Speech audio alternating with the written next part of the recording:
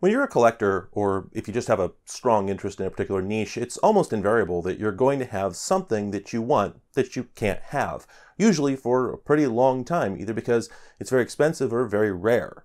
This is a pretty well-known phenomenon, and I think most people would understand what you meant if you referred to this as a white whale. If the term doesn't seem obvious, if you've read Moby Dick, you can probably infer, but if you haven't, like me, I'll explain it. A white whale is something that you want so badly that you'll pursue it for years and years on end, to the end of the earth, as it were, and do almost anything to obtain. Every collector has their own white whales. For me, an example would be an IBM PS2 Model 25 with a 386 upgrade. The Model 25 has a litany of interesting things about it, not the least is that it's an all-in-one PC, which is unusual for PC clones in general, let alone a first-party IBM machine. So I'm already pretty interested in it. The problem is that I don't have much use for most Model 25s. IBM built the Model 25 originally with an 8086 CPU, and later they released one with a 286 upgrade, but neither one of those really serves much of a purpose in my collection.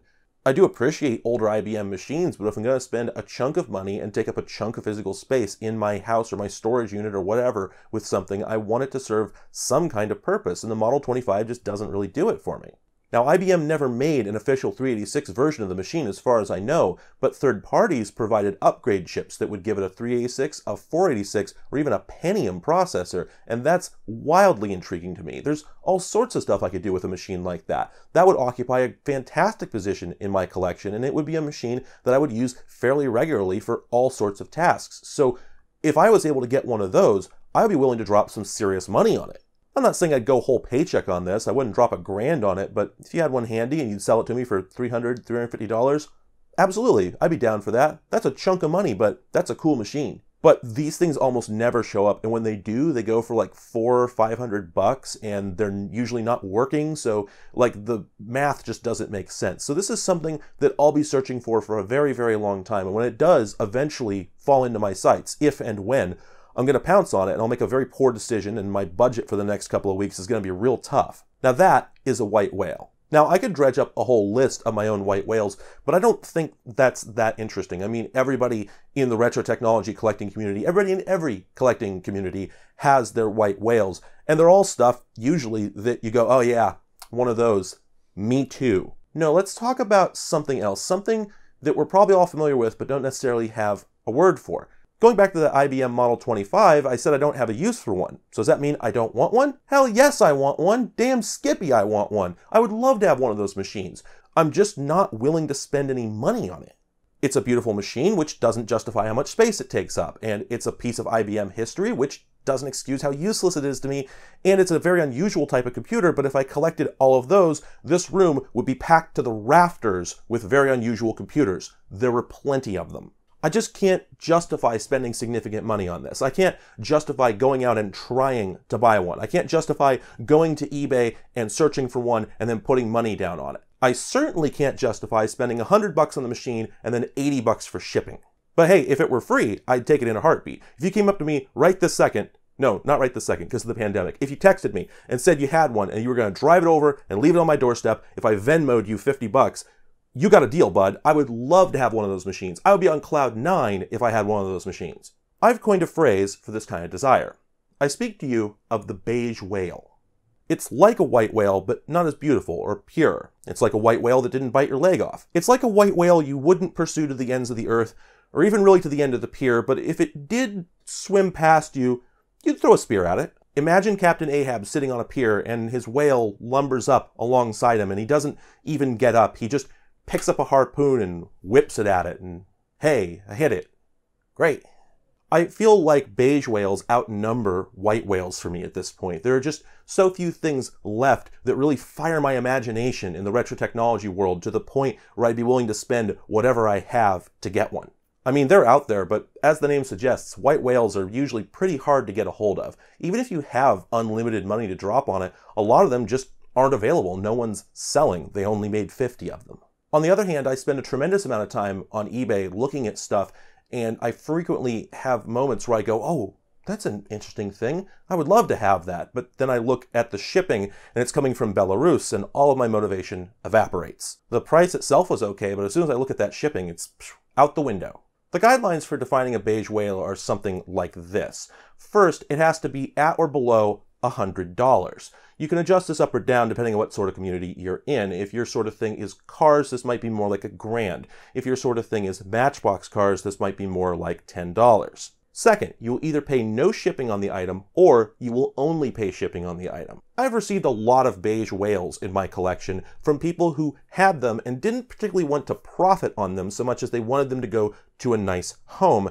And they were willing to send them to me, but they weren't willing to pay shipping. And as long as I covered that, they'd be happy to send them to me. The second one here is kind of a cognitive bug. I mean, it happens to everybody who shops in the secondary market. I think people who spend a lot of time on eBay and whatnot, we spend way too much time thinking about how much shipping is costing us. I mean, it's ridiculous to the point where we'll go and look at something and we'll go, oh, that price is great. Nah, but the shipping kills it. But then the seller can just delist the shipping, call it free shipping, roll the shipping price into the sticker price, and we'll go back and go, hey, free shipping. But hey, the beige whale and the white whale, and really all collecting, is frequently about telling yourself little lies. Lies about how valuable something is going to be to you. Lies about how it's going to change your life. You get yourself all worked up over the idea that you're going to get this thing, and it's going to be so cool, and like 9 times out of 10 you get it, and it is cool for like an hour, and then you put it in a corner and it collects dust for 10 years. It's just the magnitude of the lie that's at stake here. I mean, with a true white whale, some sort of one-of-a-kind piece of equipment, I could lie myself into a corner with one of those. I can convince myself that $500,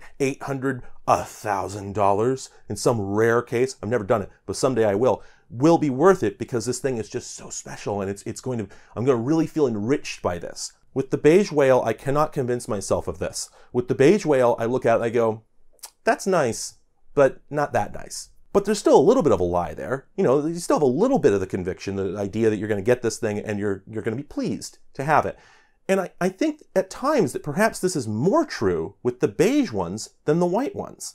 A lot of white whales are things that are incredibly rare and valuable, and you're not going to want to use them very much. The beige whale, on the other hand, is often something that's just kind of unusual. You know, maybe you like it for some reason, but almost nobody else recognizes what is particularly special about it. Or maybe they made a ton of them, so they're not terribly rare, but they're still in a category of device that people just won't drop the price on. Virtually everything in the pro video camera market falls into this category. They're all beige whales. Why is nobody dropping the price on them? Who is buying them? I don't know. I think people just don't want to put the price below $400 because they look at it and just go, well, that feels like about $400. All the same though, a lot of beige whales don't cost that much. And that's one of the other interesting things about them is that unlike the white whale, they're much less about your socioeconomic status. If I wanted a candy color computer and all the accessories back in 2009, not buying one then didn't have to do with how rare they were or how objectively expensive they were. They never cost that much to collect, but I didn't have a ton of money and I had a very small apartment and I had nowhere to put it. Now I have the money and I have a house where I could store that sort of thing, but I still don't get one because the truth is I never really wanted one all that much. It'd be nice to have though. I don't want to spend a bunch of money on it. I don't want to spend shipping on it. All I want is for it to come into my life, and I'm willing to spend a little bit of money to secure it once it's here, but I'm not interested in summoning this thing from halfway across the country just so that it can arrive here with great pomp and circumstance only to be shoved into a corner for 8 months, so I decided that might be fun to play with. I would like a ColecoVision. I think they're cool. I do not want to look at a ColecoVision in my house and go, that's $80. So that leaves me back in the perpetual chase. Despite the fact that I have the money to afford a lot of these things, I just stare longingly at them and hope that someday they will be available to me on my terms. And fortunately, it's far more likely that a beige whale will fall into my lap, as it were, than a white whale will, because, and this is one of the things that sucks about white whales, people will usually fight you for them. Consequently, my list of beige whales is full of things that people mostly haven't heard of. They're not necessarily rare, and they certainly weren't expensive, because expensive is what makes people call things valuable to this day. It's what makes people put them up on eBay with Steve Jobs, look, in the name. Now, I only made this video to tell you about this concept because I expect to reference it in the future. I don't want people to go, what is he talking about? What does this phrase mean? But since you're here, I'd like to share with you a list of my beige whales. I can do this without spilling the beans, as it were, because these are things that are unlikely to ever show up in videos because the chances I'll ever get any of them are very low for the reasons we discussed. Here are 10 beige whales. A Magnavox video writer. This is actually more like a category of whales. These were made throughout the 80s and 90s by a whole bunch of manufacturers, and there were a whole bunch of models, and they're all essentially 8-bit home computers with built-in screens for the most part, running just one program, a proprietary operating system that just does word processing. But they usually have like fairly high-resolution graphics and icons and built-in printers, and I just think they're super, super neat. But I have absolutely nowhere to put one. I mean, I'm never going to use it. I'm never going to write anything on it. So if I bought one, it would just be to do a quick demo video about it, and I'd have to figure out some place to store it. I couldn't pay a dime for one of these, but I'd take one in a heartbeat. Early digital cameras. We were making digital SLRs as far back as like the mid-90s, and they were horrible. The reports I've read, like the first-hand stories about how they were used by photojournalists, say that these things just didn't work. They're just crap.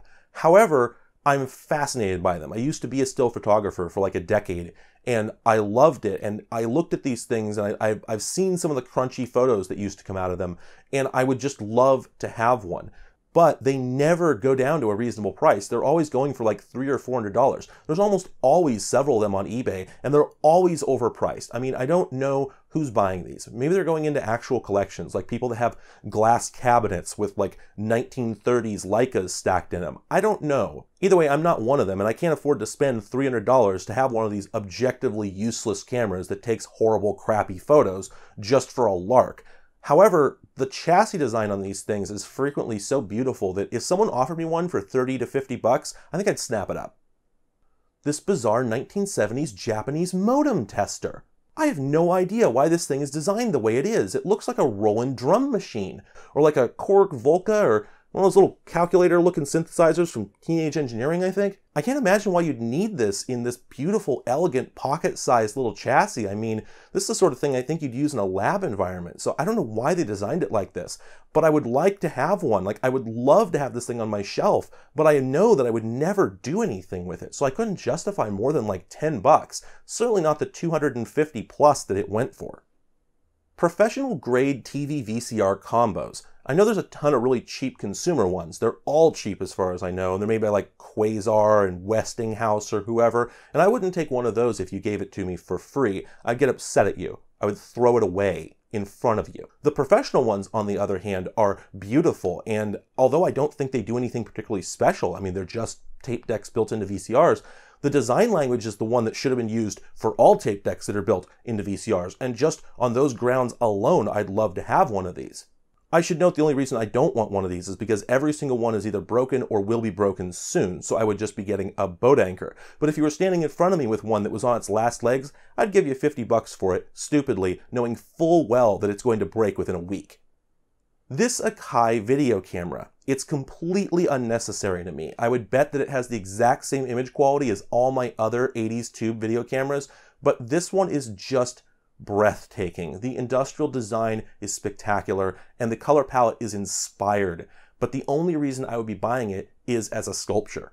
I'm not sure why that bugs me so much. A lot of people will spend $30, $50, $60, $300, a lot more on a sculpture. I should be able to be cool with that, but hey, I just can't do it. I'm too practical. The irony is that this one isn't even overpriced. It's 60 bucks after shipping, coming from the UK, so like this thing is going for pennies, and I still can't get myself to buy it. The particular specimen that's on eBay right now is also missing the proprietary video cable, without which it's utterly useless, but I keep asking myself, if it had the cable and it were 20 bucks cheaper, would you buy it? And the answer is still no.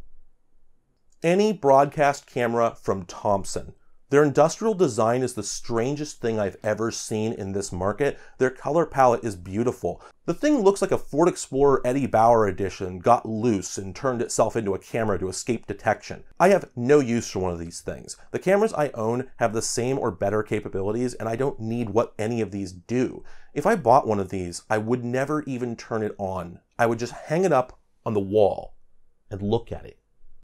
This Panasonic pop-up television, which requires no explanation.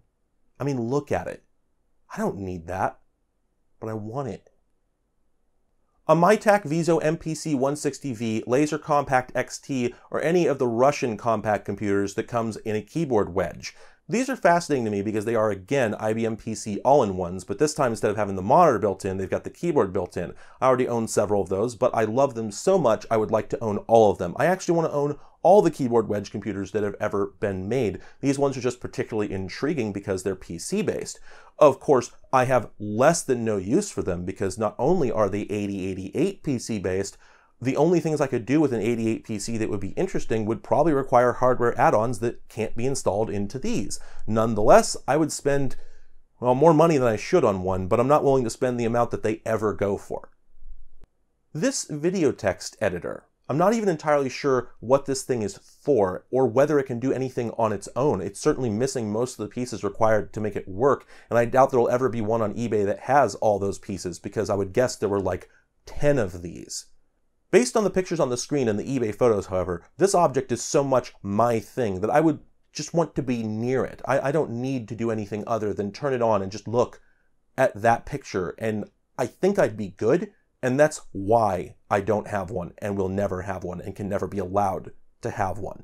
Is it a white whale or even a beige one if you secretly hope that someone else will kill it before you can?